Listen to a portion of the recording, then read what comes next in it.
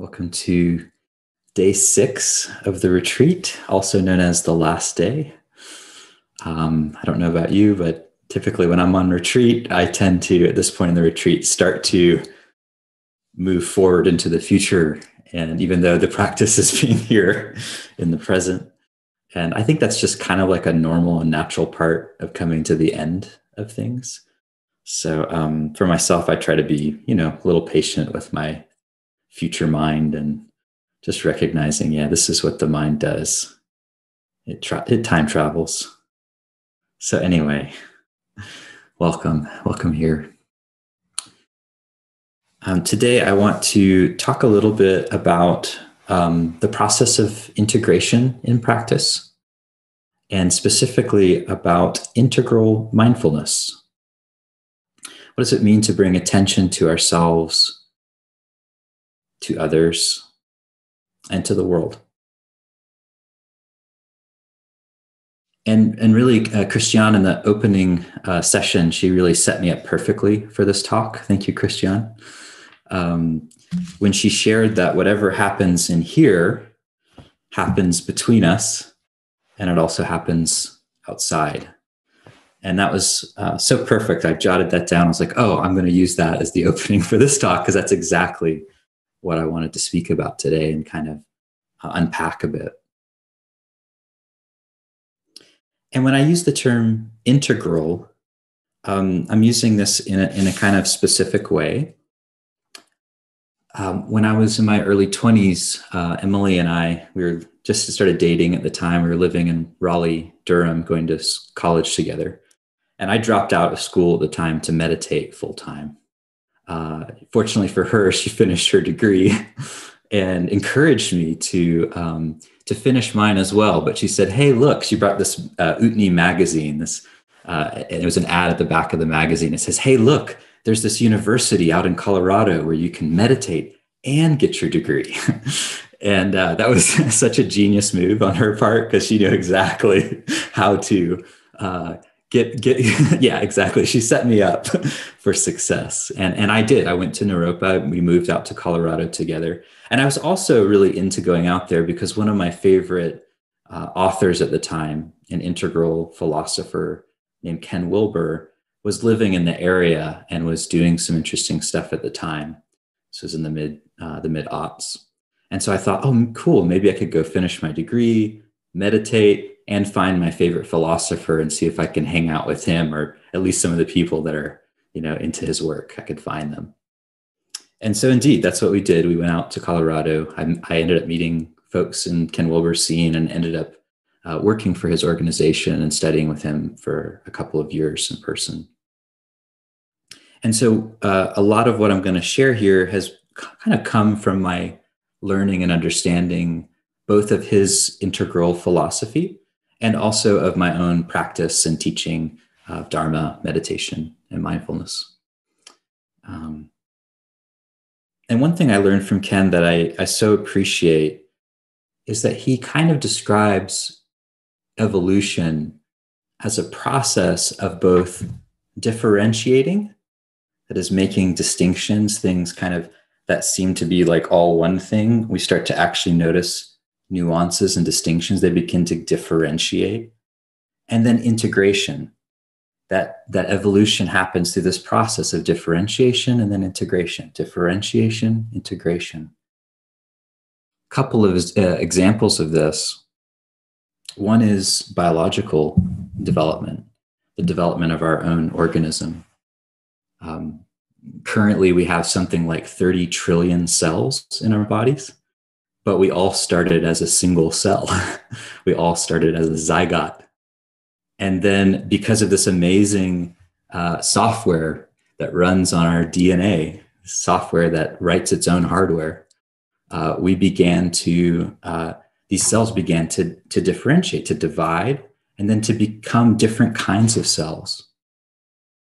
And some of those cells group together into different kinds of tissues.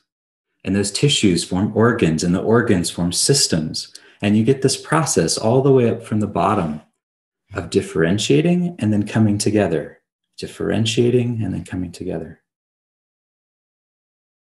And although I had only finished differential calculus by the time I dropped out of school in order to meditate full time, I also understand that in calculus, there's a similar process of differential calculus and then integral calculus. That these things, even some of our ideas, the way they evolve, seem to follow a similar kind of trend. So today I want to talk about the differentiation of mindfulness and the integration of it in our own experience. And here to differentiate, to kind of make distinctions, I'd like to refer to something that Ken Wilber, in his own writing, talks about as the big three big perspectives that we tend to take as human beings. In fact, they're so deeply embedded in our way of seeing that sometimes we don't even notice that they're at the very root of our grammar in many languages. And here's how Ken Wilber describes it in a book called The Religion of Tomorrow, of these three: the first, second, and third person. He says the first person refers to the person who is speaking. In this case, that's I or me. The second person refers to the person being spoken to, you or thou, although we don't typically use thou these days. And a you plus an I is a we. So sometimes this view, he says, is referred to as you, we, or just we. And the third person refers to the person or thing being spoken of, an objective he or him, she, her, they, them, or simply it or its. And Emily mentioned these big three perspectives in the opening of the talk as well, when she talked about Buddha, Dharma, and Sangha. Here, the Buddha could also refer to our own Buddha nature, our own sense of subjectivity, the nature of consciousness. Sangha here refers to the community of people putting into practice these practices of mindfulness, of meditation, of contemplation. And Dharma refers to the teachings, to the objective teachings, the things that were written down that we're still referring to 2,500 years later. These objects, these its. And again, these perspectives are deeply embedded in our own language. If you ever want to know what perspective you're taking, just listen to your language. Just listen to the words you're using. It'll point you right to where you're looking from. When we're speaking in I language, we're talking from the first person, which is another way of putting the first person is our subjective experience, what we are experiencing, what we're sensing. When we're speaking about someone else or we're speaking about us, here we're referring to the second person. And this is what we could call the intersubjective perspective. Culture, if you like. And then the third person is the objective or interobjective perspective. When we're taking a perspective where we're stepping outside and looking at things from the outside. And this is one of the sort of the geniuses, I guess, in one way of the Western Enlightenment, this development, this highly developed third person science, these objective sciences that emerged. Of course, the third person objective perspective always existed, but here we see a kind of extreme version of it in the modern world. We've really learned how to study empirically, to measure, to deepen into these amazing theories, which have led to some incredible technologies that, as far as we know, have never existed before. So these three perspectives I want to talk about, and I want to see what it looks like if we were to bring mindfulness to each of these domains, to differentiate mindfulness, and to say it's not just something that happens in our first person experience, although that is a lot of what we focus on in the practice. But this retreat, it's a relational mindfulness retreat, right? So we're intentionally, in the very title of the retreat and in the subtitle, being with all that is. We're intentionally pointing to something that goes beyond our mere subjective experience. Because although in one real sense, our subjective experience is the only thing we will ever notice, the only thing we can ever notice is directly in our own sensory experience through seeing, hearing, smelling, tasting, touching, and thinking. It's also true that this isn't the only thing that's actually happening in the reality. To believe otherwise is what some philosophers call solipsism, where you just completely think you are the only thing that's happening. That's a dangerous perspective, actually. We could call that extreme narcissism. And that's not what this practice is about. It's not a practice of narcissism, of just becoming absorbed in our own experience and thinking that this is all that matters. But it is important. Our experience does matter. And it matters because, as Christian pointed out, our experience is interconnected with each other's experience and with the world. And actually, this isn't some kind of new understanding, right? Many have talked about the web of life. In fact, if we take this text, which we've been exploring on the retreat, the Satipatthana Sutta, and we look back at the text and explore, it's very interesting because after that refrain on the mindfulness of breathing that Emily mentioned, breathing in long, we know I breathe in long. Breathing out long, we know I breathe out long. Breathing in short, I know I breathe in short, and so forth. Right after that, the instructions continue. In this way, in regard to the body, he abides contemplating the body internally, or he abides contemplating the body externally, or he abides contemplating the body both internally and externally.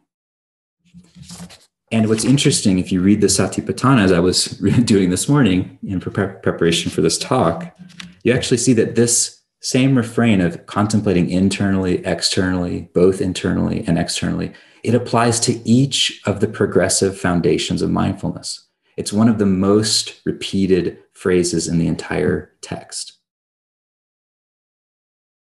And what's so interesting is that according to Bhikkhu Analayo, who's a monk and scholar of early Buddhism, who completed his PhD thesis on this very text, the Satipatthana Sutta, which then became a popular Dharma book that's called Satipatthana, The Direct Path to Realization. There are actually a number of different modern interpretations of what this phrase internal and external means. There's one interpretation that says that this is the inside and the outside of the body is what's referred to here. Others claim that this is the relative and ultimate truth, the internal and the external. But he actually concludes that in summary, although alternative ways of understanding internal and external Satipatthana have their practical value, to understand internal as referring to oneself and external as referring to others offers a practicable form of contemplation, which can moreover claim support from the discourses, the Abhidhamma, and the commentaries, basically all of the kind of Buddhist texts. He's saying this is like consistent with the rest of the system of texts and written documents. In the end, he writes, whichever interpretation one may adopt, once contemplation is practiced both internally and externally, it entails a shift towards a comprehensive type of practice. At this stage, even the boundary between I and other, or internal and external, is left behind, leading to a comprehensive vision of phenomena as such, independent of any sense of ownership. So as I got more into working with social meditation, my teacher, Kenneth Folk, in 2010, started to teach social noting. And I'd only done this practice internally by myself before, following the traditional instructions of the Burmese monk Mahasi Sayadaw. And in that practice, you close your eyes and you start to notice what you're sensing, and you use a mental label, usually a simple word or two, to describe your experience. There's seeing, thinking, nervousness, allowing, breathing.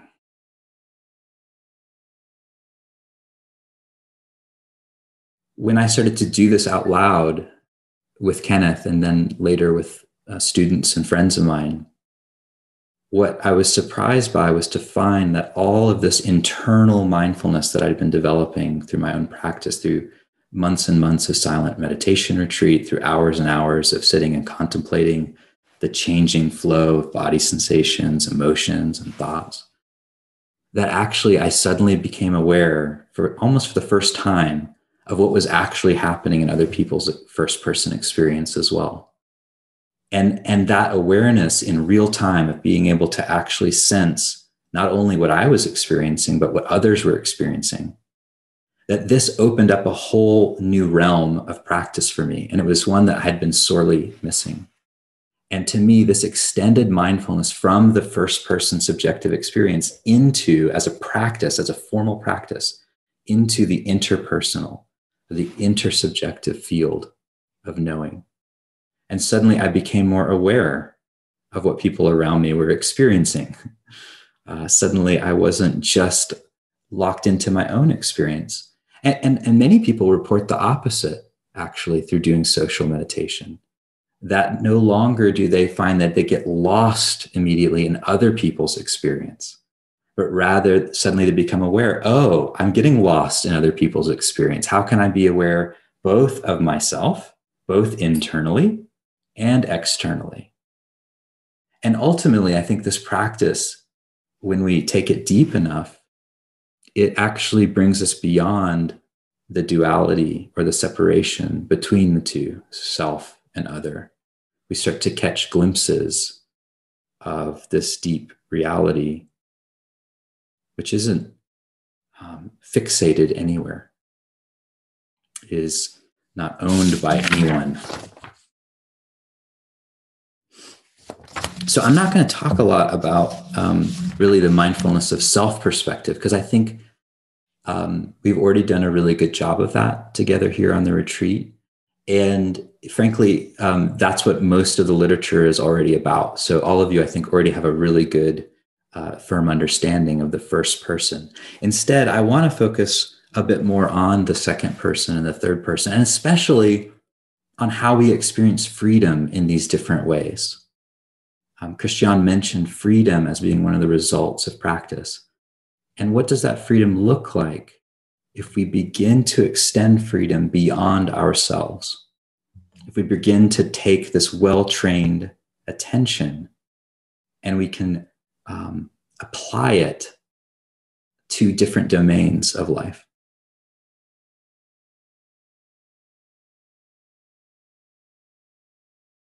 So let me talk a little bit now about what it's like to become mindful of the world. I've talked a little bit with social meditation about the experience of becoming mindful of others. And I think mindfulness of the world, or mindfulness of the objective, the third person, this is an interesting idea, because it's not like we can look out into our experience and see the objective. We do. We see objects, we see things, but there's seeing. But there's also an object. Both of these perspectives are true. Even Buddhist psychology acknowledges the distinction here. They don't say that it's all just seeing. Well, some schools do, but let's forget those guys. But really, none of us really think there aren't any, things out there. We act as if that's true, right? And here, I think it's mindfulness of the world means, for me, becoming aware that we're embedded within systems. We're embedded within governmental systems. We're embedded within economic systems. We're embedded within technological systems. The technological systems right now that we're embedded in are enabling this very retreat to happen, are enabling us to connect with each other despite the fact that we're in a pandemic that's global in scope. And we're also, and most importantly, we're embedded in physical and biological systems. So this embeddedness means we are actually, from the third person perspective, we are quite small. From the first person's perspective, this is all that is, this experience. This is it. But from the third person perspective, we're like this tiny little grain of sand in a great cosmos. And both perspectives are true. The universe both arises as our subjective experience, and it arises as the universe, the objective reality that scientists over the last few hundred years have studied in ways that had never happened before. Now, how is it that we can apply mindfulness, though, to these systems? Well, one, we have to know that they exist first. And so to me, that actually means studying systems. When I went to Naropa, one of the first classes I took was on systems theory, systems thinking. And it was so cool. There's so many things I didn't know about how systems work. And when systems get under pressure, what can happen to a system, how it can transform. Sometimes when there's enough pressure in a system, it actually will completely reconfigure itself into some new way of doing things. Or sometimes systems collapse and they break down. We often, I think, because we're embedded in these systems, we assume that they're going to continue on forever. You know, in the same way that we sometimes assume that we are going to continue on forever. We take for granted their impermanence. And these systems are impermanent in the same way that our experience is impermanent. Again, impermanence is a universal truth, one that extends beyond any one of these perspectives. For myself, I've also found I've learned a lot about systems by creating systems. You know, and every one of us has to do this as modern human beings, right? Like we have to have systems in our home just to function. Certainly, if you have a family, you've got to figure out, okay, where does the mail go? Where does the trash go? Who's taking it out? Who's responsible for what? You know, we end up creating these ways of working that are explicit. You know, we say, oh, I am responsible for the trash. Like I'm the trash person, you know, and I'll take out the trash every Friday. Every Friday. Why every Friday? Well, because there's a system out there, right?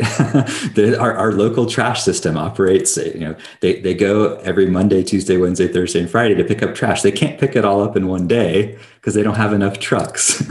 So they have a system and I am embedded in their system. I have to bring the trash out on Friday. Systems within systems. And these systems influence our experience. They influence our behavior. And when we're not aware of them, they influence us in invisible ways, where we actually lose our agency. We lose our ability to respond to those systems. We're just like a cog in the machine. So to me, developing mindfulness of the world means developing the capacity to engage consciously with the systems that we are embedded within. And this is really important because not all of these systems are great, right? I mean, some of these systems really don't take into account certain people or organisms' perspective. Some systems are unaware of certain things. And because of that, they can wreak tremendous damage. So becoming aware of systems, to me, becoming mindful of how we are embedded in the objective world and seeing that, you know, there are limits to these systems. There's limits to the physical and biological systems that we're in. You know, just because we want to have unlimited growth doesn't mean we will be able to, right? I think we're all kind of learning that as a human family, slowly, gradually, hopefully more quickly soon, that these systems have limits. And that our practice isn't independent from the limits of the system. If any of these biological or physical systems that support life begin to shake or crumble, which we're starting to see, then we won't be able to practice anymore. We won't have the leisure to practice. We won't have the security to spend time contemplating our own existence. Our personal mindfulness will not be enough in order to continue on this path. So this is all interconnected. It's interwoven reality. Now, I don't mean to say that we all have to go out and be responsible for all of the big systems of the world, of course. To me, practicing mindfulness of the world and mindfulness with each other, it means really bringing awareness and attention to the things that we're already connected to the work that we're already doing. Oftentimes, it doesn't mean that we have to single-handedly, save the world, and nor could we. So let me talk a little bit about freedom here.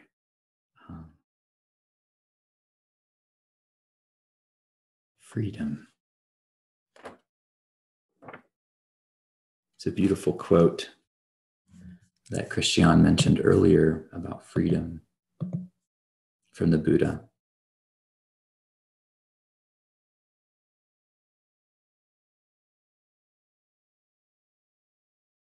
Just as in the great ocean there is but one taste, the taste of salt, so in this teaching and discipline there is but one taste, the taste of freedom. So let me talk first about the way that we experience freedom in our first person experience from the I perspective. And here I love Jack Kornfield's description of this in an article called Enlightenments, where he talks about the different ways that enlightenment manifests. He says, when you actually experience consciousness free of identification with changing conditions, liberated from greed and hate, you find it multifaceted, like a mandala or a jewel, a crystal with many sides. Through one facet, the enlightened heart shines as luminous clarity. Through another, as perfect peace. Through another, as boundless compassion. Consciousness is timeless, ever present, completely empty, and full of all things. And I love this description because it points to the experience of freedom in the first person as boundlessness, as unqualifiable emptiness, as that which cannot be captured in words. As the Zen teacher Ross Boletaire says, the inexpressible cannot be captured in words. Rather, it's expressed as words. And that points to what Jack was describing as the fullness of all things. Reality somehow, when we really get to know it well, it appears to be not fixed. It's constantly changing. There's no place that we can hang our hat in any final way. Oren mentioned the corelessness of existence. And yet, even as that's true, it continues to manifest. It continues to arise. We continue to wake up every single morning to a new day until, of course, we don't. And then we don't know really what happens. Who knows?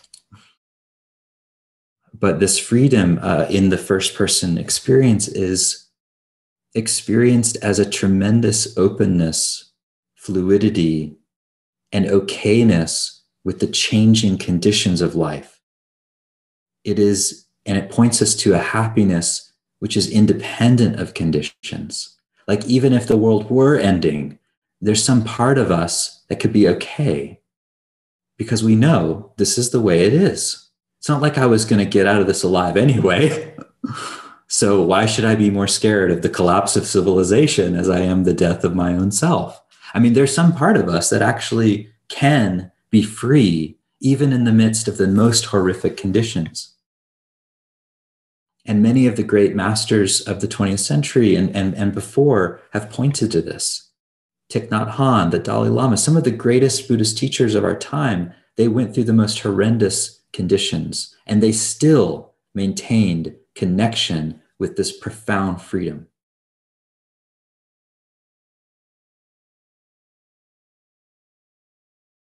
Now, what does freedom look like in the second person, intersubjectively? What is it like to be free together? Right? Think about your own experience. What is it like when you're with other people and you feel free? This is another quote from Ken Wilber in his book, The Religion of Tomorrow. He says, "One of the most astonishing, miraculous, stunning, and mysterious events in the entire cosmos is that one being, let's say a human in this example, can actually reach a mutual understanding with another human being. That they can look each other in the eye and say, 'I understand what you mean.'"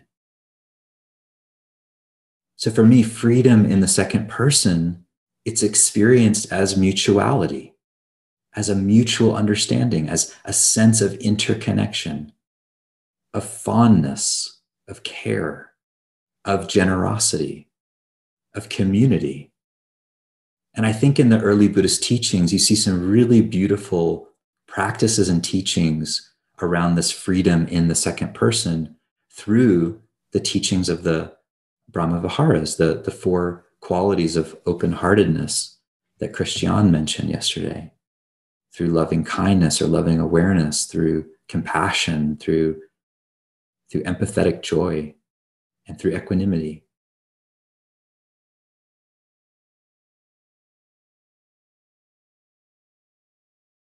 And then what does freedom look like in the third person?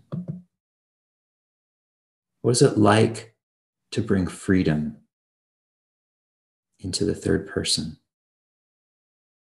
Bhikkhu Bodhi, in an article called The Taste of Freedom, Bhikkhu Bodhi is a scholar monk who translated much of the early Buddhist canon, the early texts. And he's also deeply engaged with social issues.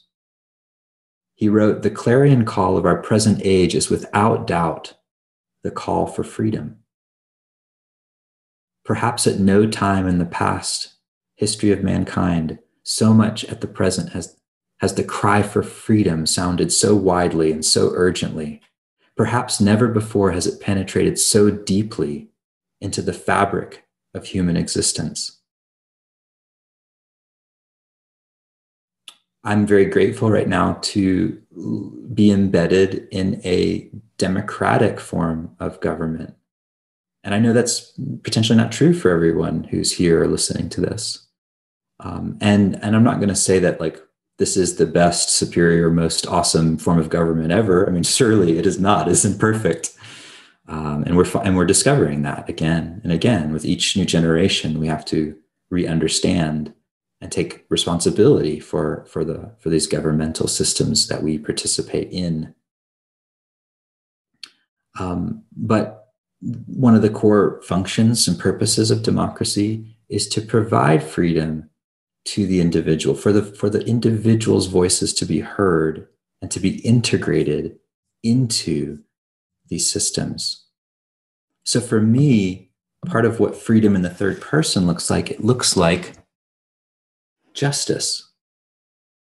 As Dr. Cornel West says, never forget that justice is what love looks like in public. And if you remember what Deepa Ma said, Oren shared that beautiful quote, "When you're fully loving, aren't you also mindful? When you are mindful, is this not also the essence of love?" So if there really is no fundamental distinction in the timeless crystal of conscious awareness between mindfulness and love, then we could very easily take what Dr. Cornel West said and we could say, never forget that justice is what mindfulness looks like in public. And there is a very strong critique of modern mindfulness that I think is very much worth us understanding and integrating into our own life and practice and teaching, since many of us here are training as teachers, which is that if we only limit our mindfulness to our first person experience, to just us, our experience, and we participate in systems that are causing true harm, and we sort of are teaching people to just be okay with whatever they experience, which is actually true. That is mindfulness in the first person. That is the practice. But that is not mindfulness in the third person. It's not to just be okay with whatever you see. Mindfulness in the third person means see and understand how these systems work, and use your own agency, use your own choice making to make different kinds of choices that tend to lead these systems to greater justice, to greater fairness, to more accessibility, to less prejudice, and ultimately to more responsive systems that respond to human beings, and systems that respond to the needs of the earth. Because these systems are not just about human beings, they're about the entire community of beings, the entire physical world upon which all of this community rests. We cannot debase that without debasing ourselves. And we are not truly free until all beings everywhere are free.